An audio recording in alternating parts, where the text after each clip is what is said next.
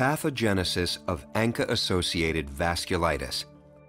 ANCA-associated vasculitis, or AAV, is a rare disorder that may affect many organs of the body by attacking the blood vessels, most often the small blood vessels.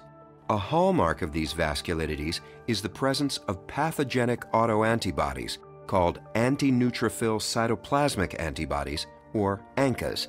AAV often involves the blood vessels of the lungs and kidneys, but it can also cause damage to the blood vessels in the skin, eyes, and other vascular beds. The autoimmune response involves antigen-presenting cells, T cells, neutrophils, and B cells, which are the cells responsible for synthesizing ANCAs. However, the interplay of these cells is not fully understood. AAV, which can be life-threatening, is hypothesized to initially involve pathogenic interactions between neutrophils and endothelial cells. The precise sequence of steps leading to vascular damage has not been fully delineated. Activating events such as infection or exposure to other environmental stimuli cause pro-inflammatory cytokines to be secreted. These cytokines can prime neutrophils and induce migration of certain proteins from granules within the neutrophils to the cell surface. Some of these proteins can serve as antigens for ANCAs.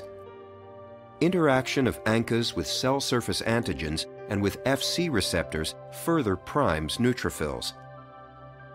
The conformation of neutrophil adhesion molecules changes, causing neutrophils to firmly adhere to the endothelium. Reactive oxygen species, proteolytic enzymes, and factors that activate the alternative complement pathway are released, causing damage to the endothelium and vascular wall. The ANCA-activated neutrophils release additional pro-inflammatory cytokines that recruit more neutrophils and other inflammatory cells, amplifying the vasculitic process. Monocytes, which can be activated by the same processes as neutrophils, can also contribute to the vasculitic process by differentiating into macrophages. ANCA-activated neutrophils and other inflammatory cells, such as lymphocytes and monocytes, infiltrate and destroy the vessel wall. As the inflammatory and necrotizing process extends into the perivascular tissue, fibrin is formed by coagulation factors in plasma. This produces the appearance of fibrinoid necrosis. Injury to the vessel walls can result in localized hemorrhage. For example, extravasation of red blood cells may be associated with pulmonary hemorrhage or hematuria.